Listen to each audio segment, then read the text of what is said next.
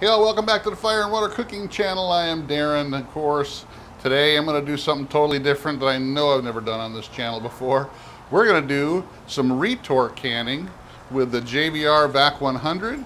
Then I'm going to show you how we're going to finish it off using this all-American canner. Stay tuned, guys. This is going to be fun. Smoking, grilling, getting hot and hotter. Sous vide and chilling from fire and water.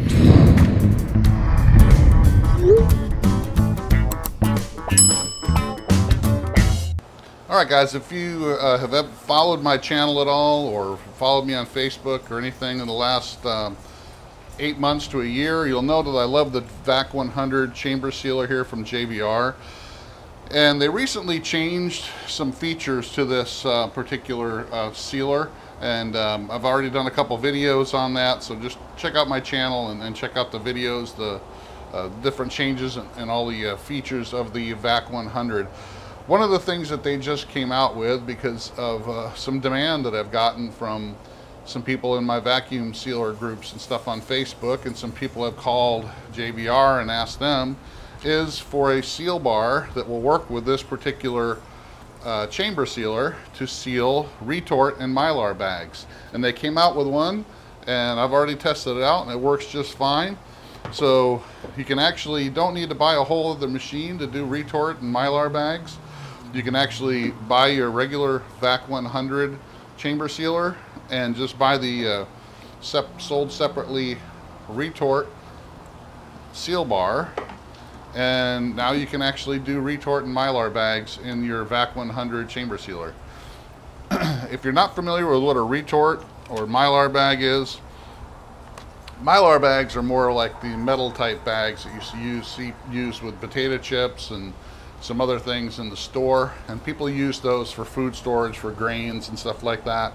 They'll vacuum seal them and then they'll put an oxygen eater in there, because even though you vacuum seal like rice and macaroni and all kinds of grains, there's still some air that's caught in between the grains and stuff. So you put a little oxygen eater, little pack in there with that, vacuum seal it up in the Mylar bag, and it can last you 3 or 4 or 5 years sitting in that bag in your closet.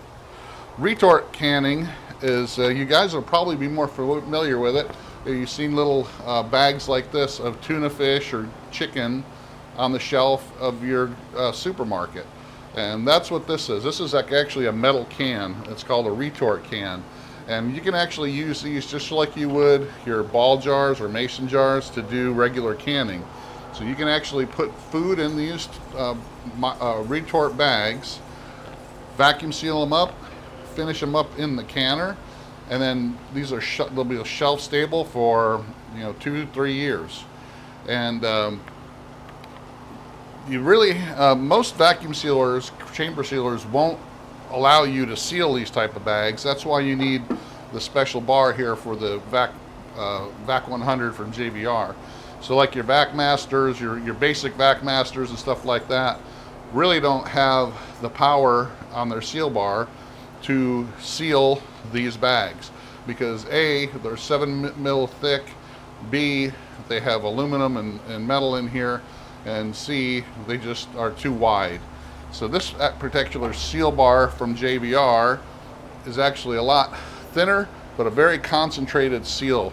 And we're going to show you that in just a minute. And I'll actually show you how the regular seal bar would seal this bag and how the new retort seal bar will seal it, and show you the difference.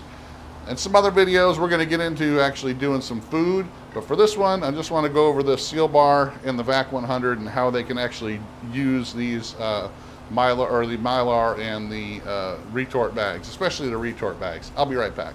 Alright guys, so I just wanted to show you here that the Vac100, how it uses these retort bags. And retort canning, like I said, is a little bit different than using jars and all that for canning. These little bags replace the jar, and so you can actually vacuum seal food in these They come in a couple different sizes. They come in, this is a 4-ounce bag. They come in an 8-ounce bag is the one I'm going to be using mostly. And what I'm going to do is just actually put some emergency food in some of these bags and store them like I would if I was canning. So some kind of meat products and vegetable products, I'm going to be able to can these and actually put them on the shelf and not have to worry about them being refrigerated. So so very similar to canning vegetables or other products. These Retort bags, and like I said, you'll see them in your grocery store with the tuna and chicken, soup, and all kinds of different products in them sitting on the shelf that are not refrigerated. So we're going to show you just how the JVR Vac100, using the regular seal bar, how it doesn't actually seal these bags, but that we're using the new Retort seal bar from JVR that you can actually go ahead and seal these bags. So right now I got my regular seal bar in there that I would normally use for just vacuum sealing, and I got it set to my normal settings. And I'm going to go ahead and just close this down. I don't have anything in the bag, so it really doesn't need anything. I just kind of want to show you, by using the regular seal bar in most chamber sealers. Now there might be some more expensive that are commercial that have a seal bar that is that will use you can use Retort bags with, but you got to make sure, because they will actually say on there if they do. But most of these commercial type chamber sealers do not have built in a seal bar that will use, you can use Retort or Mylar bags with. You either got to get a special seal bar or a special machine.